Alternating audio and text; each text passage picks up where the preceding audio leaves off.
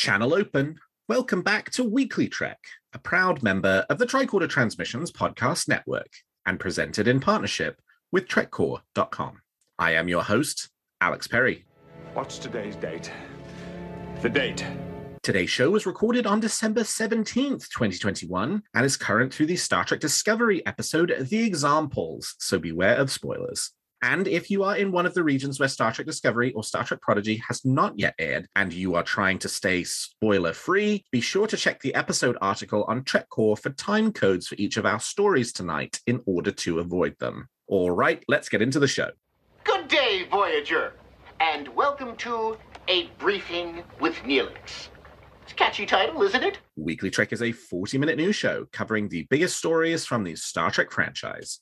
We are in a new golden age of Star Trek. There are multiple television shows in production, possibly more on the way, and enough merchandise to fill the Bajoran wormhole. So stick with me and I'll help you sort the real facts from a lot of the Dominion propaganda that you'll find online. But I can't do this alone. And my guest this week is returning guest Chris Vanderkamp. Chris, welcome back to Weekly Trek. Thank you, Alex. Thanks for having me back. All right, Chris. Well, you know the drill by now. I want to know something that's got you excited about Star Trek at the moment. What's got you moving at Warp 10? I have really been enjoying the watch party that I have been doing with one of my fandom besties on the other side of the pond. We have managed so far, now that Discovery is available over in the UK, we have managed to find a time each weekend where we can watch Discovery together and chat over text about it. So that's been really fun. And we're doing that this Sunday. So that's what I'm excited about for episode 5. Aha. So you haven't seen episode 5 yet. Is that right? I haven't. I have been waiting for my watch party. Very, very cool. Okay. Yeah. Very cool. But don't worry about spoilers. I'm okay with hearing something about it. Okay. Got it.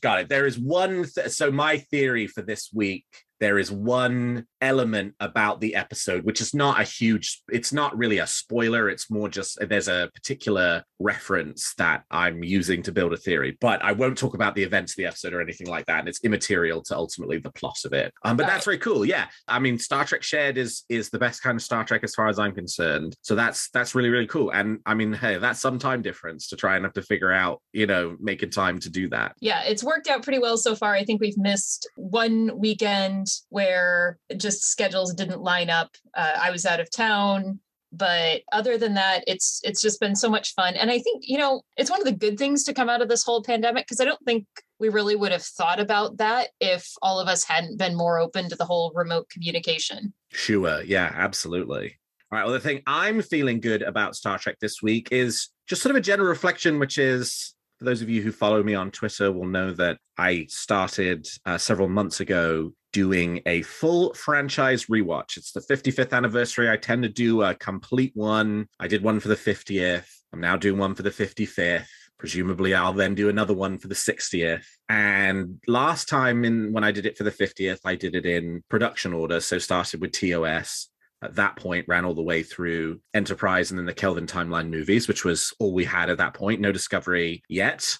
So now I'm doing the rewatch, and this time I'm doing it in universe chronological order, which doesn't mean I'm doing every section of every episode that takes place in the past. You have to watch that for any of the others. Just sort of the kind of broad strokes. Started with Enterprise, then did the first 2 seasons of Discovery, then TOS, then did the animated series, then they did the TOS movies. And now I am just started Next Generation. I'm now about halfway through season 1 of Star Trek The Next Generation, and I am having a really, really nice time with this rewatch. I loved Enterprise. I loved rewatching the original series. I'm loving rewatching season 1 of The Next Generation, which, it's not the best show in the world, but I'm just having a great time with it. I'm having a really nice time revisiting all these episodes. I didn't particularly care for the animated series. I've never particularly cared for the animated series. I found new things to appreciate about it, but I am just having a real, and even, rewatching the TOS movies, I just had a really nice time doing it. So, there are times when Star Trek obviously has been a massive component of my life for 20 7 years or so now. And, you know, I probably have never gone more than a couple of weeks without ever watching an episode of Star Trek. Normally go a couple of days without watching some kind of episode of Star Trek. And there are times when you watch it and, you know, you're just sort of going through the motions because you're just not really feeling it. And then there are times you're watching it and you're just totally vibing with everything about it. And so far, this whole rewatch, I've just been completely vibing with it. So I'm having a terrific time with it. That sounds amazing. I should really, I should do that. And there's a lot of gaps in my own watching patterns. So maybe for the 60th, I should just sit down and go through the whole thing. And by then, who knows how much more we're going to have. Yeah, right. Yeah. Give it another 5 years. I mean, already, because I was thinking about this, we've got Discovery season 4 on right now. So I did the first 2 seasons of Discovery, and then I did TOS, and then I'll do all the 24th century stuff. And then I'll come back to Discovery right at the end and do the 3rd, 4th, hopefully 5th season. But yeah, so season 4 is now baked into this watch because it'll be finished by the time I get there. Picard season 2 almost certainly will be as well. Prodigy season 1 will be. And depending on how slow I am, it's like, well, Strange New Worlds, I'm already past that point in the timeline. But like, if I really hit a roadblock and I slow down, could I even catch in like Lower Deck season 3 if that ultimately comes out next summer as well? So that's the other cool thing. This is the first time I've done one of these franchise rewatches where there's actually new Star Trek coming out that is kind of adding itself into the watch as I go, which is a very fun experience. Now, have you done any math as to how many hours it's going to take you? Well, I think it's 800. We're up to 815 episodes or something like that, which is probably somewhere in the region of 850. Well, because it's 45 minutes an episode. So, it probably breaks out as somewhere, I would say, between 700 and 800 hours worth of actual watching, maybe a little under 700. But then you got to add in the movies and that, those count, even though they count as only one entry, they count as multiple hours. So yeah, I'm going to guess it's somewhere in the region of like, let's say 675 hours to get through the whole thing. Well, I have just Googled and I don't know how accurate this number is, like if it's factoring in. Yeah. What does it say? Everything else. So Google says every single television series as of January 22nd totals up to 626 hours and 31 minutes. So that takes you 26 days. And then all 13 of the films have a combined total of 25 hours and 17 minutes. Oh, so that gets you to like 650. Oh, I'm feeling pretty good about my estimation. Yeah, you were real close. Well, yeah, I mean, and I think I'm probably maybe 200, it'll be probably even less than that, 150 hours of the way through. So I still got a lot of Star Trek still to come. Yeah, that sounds like you might make it to Strange New Worlds. Yeah, I could very realistically, I think. All right, well, with that, let's turn to the week's top stories. There's a war going on, and I'm a reporter. There's lots of Star Trek to look forward to in 2022, as we were just talking about. And one project on the way that lots of people are looking forward to is the new 4K remastering of the Star Trek The Motion Picture Director's Edition, which we got a new glimpse at this week with some teaser images. The movie, whose only previous release was on standard definition DVD in 2002, is getting a full 4K remaster for the 20th anniversary release of the movie next year, and is expected to be released exclusively on Paramount Plus and then almost certainly later on home media. We've only had one quick glimpse of the movie's 4K upgrade so far, which we got at Star Trek Day, just literally like a 2-second shot. But this week, StarTrek.com released a new look at the movie in the form of some new images of select shots from the 4K remaster. And they look great! We got a look at the remastered Vulcan establishing shot, some of the Vija effects that were added for the director's edition, and the shot of Admiral Kirk touring the Enterprise exterior with the reflection of the Enterprise in the window. In addition to the new images, producer on the project, David C. Fain, has said that, quote, using scans of original 1979 photography plates, including some intended to be used but were omitted at the time, our team is digitally recombining these elements to present them as they were originally intended, and with a clarity and quality unimagined imagined. I can't wait for everybody to see it. And what does that mean? Well, in another preview image of work underway, that seems to mean that they are doing something that has been missing from Star Trek: The Motion Picture since it hit theaters, which is in the shot where the Enterprise leaves dry dock, Earth is nowhere to be seen. And according to this preview image, it looks like they are finally in a position to be able to add a shot of Earth back into the movie, which is very exciting. And it also means it's exciting to think about what else might be included when the movie finally releases next year. I think we were expecting it was sort of going to be just a straight up 4K remaster of the director's edition in 2002, exactly the way that you saw it. And maybe there might be a couple more surprises along the way for us to look forward to. Chris, tell me, have you ever had the pleasure of watching the director's edition of Star Trek: The Motion Picture? Well, I have to make a confession. I'm pretty sure I have watched it, but it was back in college, and I am also pretty sure I wasn't precisely sober when I watched it. So I think that returning to our previous point of discussion, I think that seeing the sneaks that we're getting with the remaster, this is more incentive that I need to do a full rewatch of the franchise and get to appreciate the movie not only while I am sober, but in its new remastered glory. Well, no, I mean, I think this is great, right? Because I've seen anytime I watch the motion picture, in the rewatch I just did, I watched the theatrical edition because I wanted to see it in 4K. But anytime I previously watched the motion picture, it's been the director's edition. So I feel like I know the director's edition pretty well at this point, and I'm going to have a great time watching it in 4K, but it's ultimately a movie that I think I know, versus I'm actually really envious of people who, my first experience of watching the motion picture director's edition, I mean, obviously you had one too, but we'll set that aside because say maybe that doesn't count. My experience of watching it was, on a 28-inch widescreen CRT television that was probably like 2 feet wide and 3 feet deep. And, on the original DVD, because that's the only way that you've been able to watch it up to this point. And so getting the opportunity to experience it afresh, or I guess in your case, experience it sober, is going to be just a delightful experience. I think the motion picture director's edition is a significant improvement upon the theatrical release of the movie. And yeah, I'm really excited for this project. I think it's going to be great. The images look beautiful. I'm so impressed. I continue to be impressed with all of these classic legacy properties getting the full modern treatment, getting remastered, getting rebrought to life, and how they've just been able to really take quality to a new level with all this stuff. It's just amazing. And I salute the creative efforts of all of the teams that are involved. Yeah, and I really like the way in the image they released of the establishing shot of Vulcan, which is right before Spock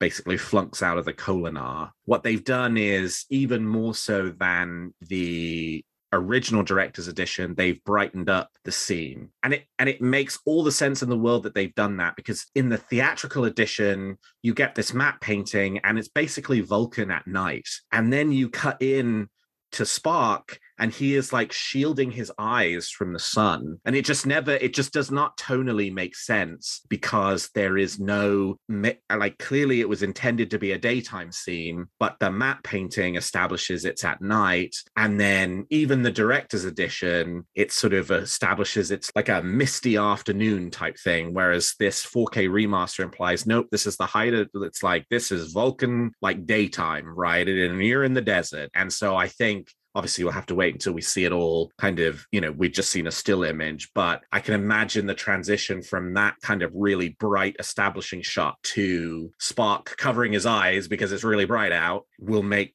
it just all fits together so much better. And it's those kinds of details which, when they add up over the course of a movie where there's a ton of those little things that just don't quite work, the movie itself doesn't quite work. But if you can fix some of that, yeah, you're not going to take the motion picture from being what it is to something less or more than that, but you can make some really significant improvements, and they have done that, and it's really nice to see. Definitely.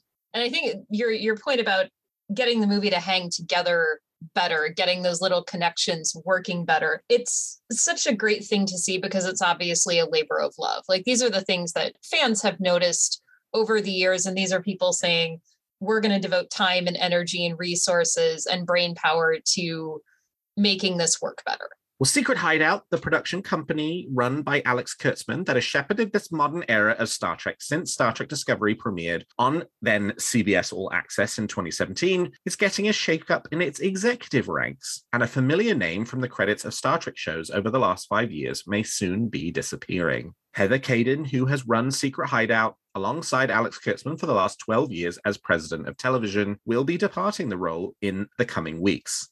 Heather and I have spent 12 extraordinary years together, and in that time, she's been a brilliant creative force whose passion and dedication have been felt by the many writers and directors we work with at Secret Hideout, Kurtzman said. I'm certain she'll carry that passion into the next phase of her amazing career. I'm so grateful for the time we've shared, and I wish her every success and happiness on her bright road ahead. It is unclear if Caden will remain attached in any way to the shows she has already had a hand in, that being Discovery, Picard, Lower Decks, Prodigy, Strange New Worlds, but she will have no role going forward on new shows produced by Secret Hideout. Aaron Byers, who has been Caden's number 2 at Secret Hideout and whose name is also in the credits for all of the shows I just named, will be taking over her role. Chris, I doubt you have a strong opinion on executive changes at Alex Kurtzman's production company, aside from Heather Caden showing up and giving interviews about Star Trek. It's always been deeply unclear to me exactly what she did, because I'm not an entertainment industry professional and I don't understand that world. But let's take a step back. I mean, Secret Hideout, they have been the production company that has been more or less running the Star Trek franchise for the last 5 years.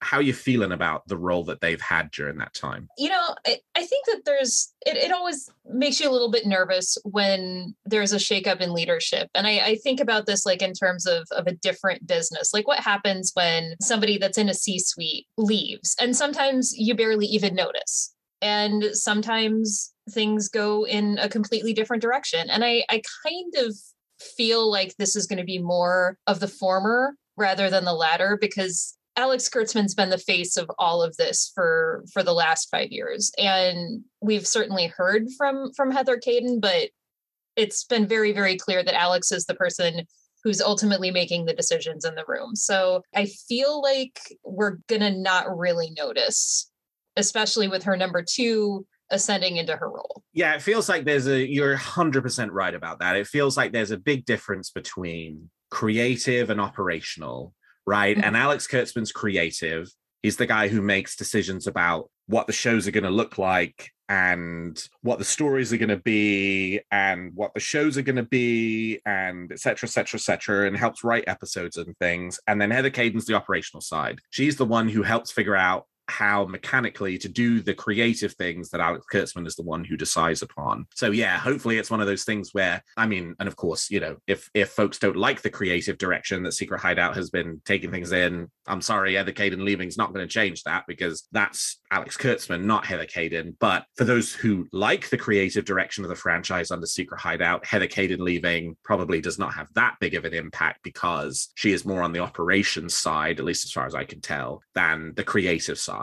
The making it happen. We got to go out and rent studio space and we've got to make the financials work. And I think that's the side of the business that she helps run, versus, are we going to make the Enterprise look different? And do we end this season on a cliffhanger or not? And, do we redo the uniforms this season type thing, right? Or, do we bring back this legacy character? All of those conversations seem like they fall more on the Alex Kurtzman side of the business. So, but deeply grateful to Heather for all of her work on the Star Trek franchise over the last, I'm sure it's definitely been longer than 5 years, just 5 years since Discovery started premiering, but the company was working on the franchise for a couple of years before that. And I think previous to that, before it was Secret Hideout, the company was working on the J.J. Abrams Star Trek movies when it was Alex Kurtzman and Robert Orkey who were kind of the heads of the proto-Secret Hideout. So yeah, really grateful to Heather for everything she has done for the Star Trek franchise. But yeah, I think I'm with you. I don't know that we'll necessarily notice all that much difference, but hey, thank you, Heather, and good luck with whatever your next job is.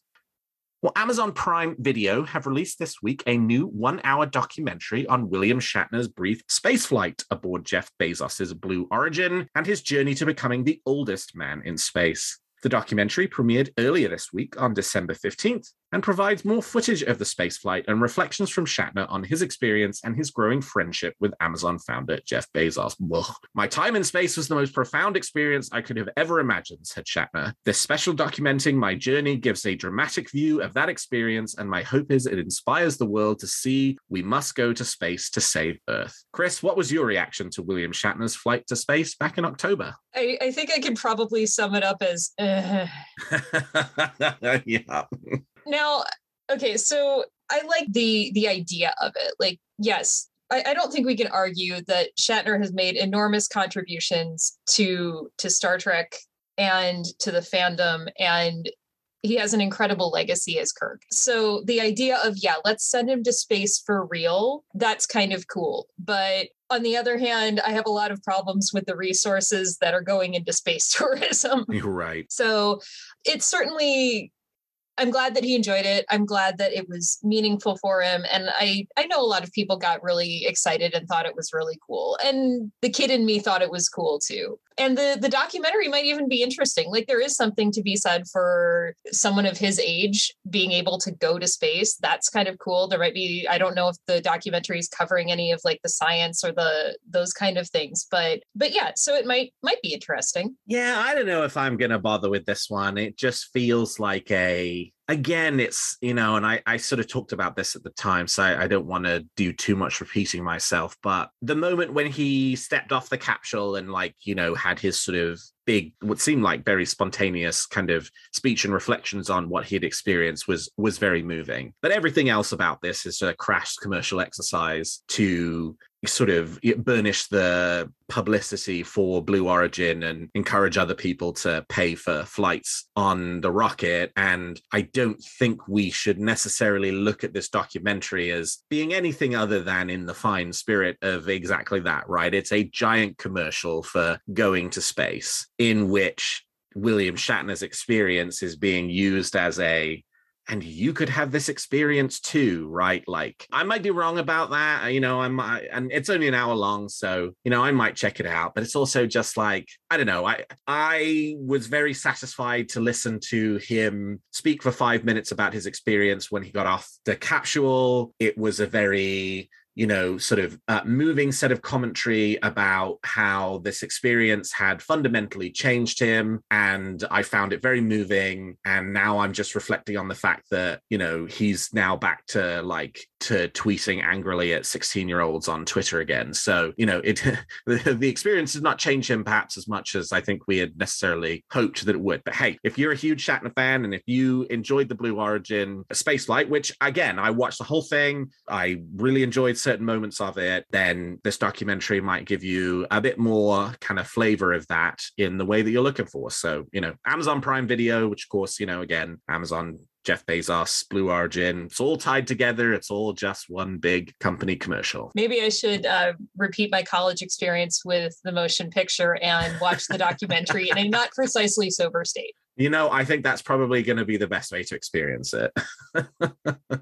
And lastly this week, Factory Entertainment have announced the release of what is sure to be the most specific and one of the most expensive Star Trek collectibles ever produced. To coincide with the 25th anniversary of the release of Star Trek First Contact, Factory Entertainment have released a prop replica reproduction of the Borg Queen's skull from the end of the movie. The replica is copied from one that is still in the possession of CBS and will be over 35 inches in length. The main body is cast from heavyweight polyurethane resin with an electroplated chrome finish. The replica is augmented by various plastic and rubber parts to match the original prop and features an articulated spinal cord. On screen, the prop was presented as being heavily damaged by corrosive plasma, so each replica has been hand-weathered to lend a battle-damaged appearance. Electronic light features have been incorporated to simulate the special effects seen on screen. These include multiple LEDs and a fade-out sequence that replicates the moment that the Borg Queen ceased to function. This whopper of a collectible looks awesome. Factory Entertainment released some preview images of the piece, and it does look stunningly like the prop from the movie, but it is not for Star Trek fans on a budget. This strictly limited piece, which is limited to 250 editions, will include a display stand and plaque signed by Borg Queen actress Alice Krieger, and is available for pre-order now for, I hope you are sitting down, $1,499. Factory Entertainment will only be making 250 of these, so if this is something that's in your price range and of interest to you, and I'm sure there are folks for which both of those things are true, I recommend you move quickly in order to secure your Borg Queen skull. Factory Entertainment expects the piece will ship in time for this year's first contact day, that being April 5th, 2022. Chris, I'm not going to ask if this is something you're planning to buy, because I'm guessing the answer is no. There are probably only 250 people on this entire planet who Factory Entertainment is expecting to purchase a piece that's $1,500. But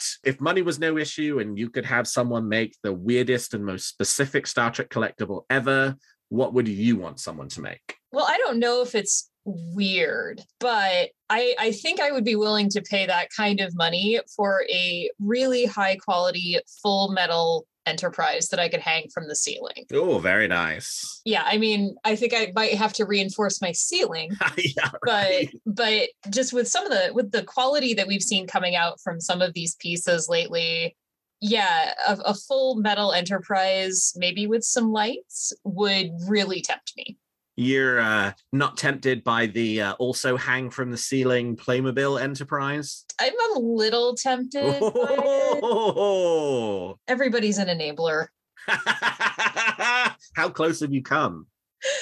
We'll see whether I get my bonus this year. Well, we're keeping our fingers crossed for that then. It's a very cool piece. I mean, the size of it, the lights, the little, the fact that it opens up and you've got the bridge and like even the chairs are removable. I think that's really great. I'm not as much for the collectible merchandise stuff, but I have been tempted by the Playmobil one. But I think, yeah, if money was absolutely no object and I could pay somebody to make me a full metal one, I would do that. That is very cool.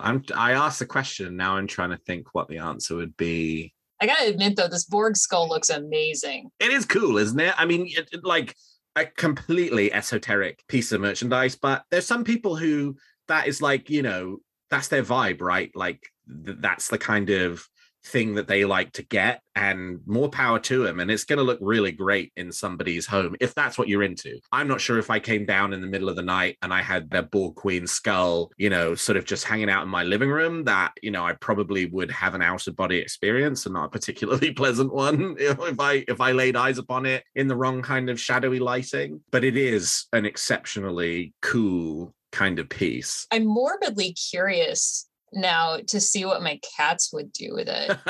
Probably knock it over. Well, they already, at least one of them tries to hunt the robot vacuum. So I wonder what they would do with this. Get assimilated, I think, is the right answer. No, I don't want my cats assimilated. All right. Well, we've talked about the facts, and now let's speculate on what's going to happen in the future of Star Trek. You make some very good points, Captain. But it's still all speculation and theory. So each week, I and my guest give you a wish or theory we're nurturing about any of the shows or the future of the franchise. So Chris, let's hear your theory or wish for this week. Ooh, so my theory / wish, I'm hoping manifesting this is going to get it out there and make it happen. Things have been pretty quiet on the Strange New Worlds front since they wrapped production a couple of months ago. I'm really hoping that Alex has a Christmas present for all of us and we're going to get a teaser for Christmas. Yeah, I'd love that too. I mean, we can't be all that far away now, right? I have to believe that we're close, like either for Christmas or New Year's, right? Yeah, because Discovery season 4 is on right now. That's going to run through early February. Picard season 2 is then going to pick up, and that's going to run through April, which means that Strange New Worlds is going to come on in May. Well, it's only 5 months away from now. It's not that long. And we've gotten not a teaser, we have the kind of, the reveal video at Star Trek Day where everybody announced who their characters were, and you just got the like tiniest little snippets of episode footage, which were just sort of glorified, like moving pictures of the characters so you could see them wearing the costumes. But we've got nothing else other than that. And you've got to figure, I mean, it's probably really complex for them to determine exactly what the right moment is to start spinning up the hype machine for any of the shows, since, like, you know, they should also be spinning it up for Picard season 2, because that's only 2 months away. But yeah, it's got to be soon, right? I mean, you know, they want to build some excitement, and this thing's coming maybe May, June of this year. So let's get to it. We're running out of time. And I have to think about like the timing of when we got stuff for Picard. We got stuff for Picard for First Contact Day. And Right. If we're going to get it in February, I'm doing math. That's 5-6 months out. Yeah. So if we're going to get Strange New Worlds in May, if they're following the same schedule, now's about the time. So Yeah. Alex Kurtzman, if you're listening, I would really love a Strange New Worlds trailer for Christmas. Hey, I think that is a perfectly reasonable Christmas ask, right? It's, you know, we're not asking for them to greenlight a Enterprise reboot revival. We are asking for just a little bit of footage from Star Trek Strange New Worlds to tide us over. All right, so my theory for this week is it's the end of the year, so I'm going with a ridiculous one, which I'm sure is not going to come true, but I'm going to give you my evidence all the same. So just a very minor spoiler for this week's episode. At the very beginning of the episode, it's in the very first scene, they come to the conclusion that the DMA, someone is controlling it. No idea who, just that it's not a natural phenomenon. And there's this question about, you know, who's in control of it. And I think that's going to play out over a number of episodes still to come. And there has also been this season now two big ones, references to Enterprise, the TV show, right? In the season premiere, we got the Archer space dock and the little musical flourish of Archer's theme. And, that kind of put us in a Faith of the Heart kind of mood. And then in this week's episode, again, one of the races that shows up is the Akali from Civilization. Not a great episode of Star Trek Enterprise from the first season. And it took me like 2/3 of the episode to be like, watching the Discovery episode to be like, oh my God, I think this is a tie-in to Star Trek Enterprise and this race from the first season of the show. And so my theory is they are laying Enterprise breadcrumbs along the way this season, because the reveal will be that the person responsible for the DMA is, well, I guess he would be past guy in this context, because he is while he was from the future relative to Enterprise, he's now from the past relative to Discovery. But yes, my theory is that the big bad this season is future guy from Star Trek Enterprise, and that we will finally learn the identity of future guy. And my only evidence is the fact that we've gotten 2 very big Enterprise tie-ins in episodes this season. If we get a couple more, I'm going to say it's definitely future guy, and that's who it is. Chris, what do you think? I'm intrigued. You started this by saying you didn't think it was actually going to pan out, but I don't know. You've made a good case. I have made a good case. I it's just one of those things where it just feels too fan servicey, right? Like it's just one of those things where it's like, you and I want that kind of information, but I don't think any show should ever want to like give us that information other than Star Trek Enterprise, and we can't go back in time and have them come up with it. But it would be really cool, right? Like, if there is some big bad villain, right, all they really kind of tell you in this next episode is it's not natural. So if there is some big bad villain associated with it, then who is that? Who could that possibly be? There's obviously a ton of possibilities, either familiar faces or somebody entirely new who we've never met before. And so, yeah, why couldn't it be future guy, or I guess past guy in this case? And if the Brannon Braga, like, I think it was Archer all along thing, is something they stick with, then it could also be a good way of getting Scott Bakula into the show as well as future guy, who is responsible for the DMA and all the challenges in Star Trek Discovery Season 4. You've sold me, Alex. If it doesn't go that way, I think you've got a great a plot of a nice long fan fiction there if you want one. Yeah, right, exactly. Yeah, unfortunately, too many of my theories, I think, end up as fan fiction rather than coming true. Hey, I'd read that. Me too. I would absolutely read that. I'd write that. Do you have a theory or a wish for Discovery, Picard, Strange New Worlds, Lower Decks, or Prodigy that you'd like to share? Tweet them to me at WeeklyTrek or email them to me at WeeklyTrek at thetricordertransmissions.com, and I might feature your theory in a future episode. Well, that's all the time we've got for this episode of Weekly Trek. Thank you so much to my guest, Chris Vanderkamp, for joining me today. Chris, how can people contact you if they want to continue the conversation? You can find me on Twitter at Starfleet STGMGR. That's Starfleet Stage Manager. That's the best way to get hold of me. And you can find this show on Twitter at WeeklyTrek and me at Alexander T. Perry. And if you enjoy the show, please consider leaving us a 5-star review on your podcast player of choice. And please check out some of the other great shows on the Tricorder Transmissions. And if you like our shows, please also consider becoming a Patreon of Tricorder, which you can find at patreon.com/the Tricorder Transmissions. And lastly, if you're looking for Star Trek news on the internet, I hope you will turn to trekcore.com. Well, this is our last regular episode of 2021. We will have one more episode next week, which will be our year in review episode. So I just want to wish everybody, since that episode will come out after the holidays, I want to wish everybody a happy holidays. If you aren't listening to this until next week, a happy new year as well. I look forward to picking up the regular episodes in early 2022. There's plenty more to come. We've got a really busy year coming up. But yeah, so thank you, Chris. Thank you to all of my listeners. And until next week, live long and prosper.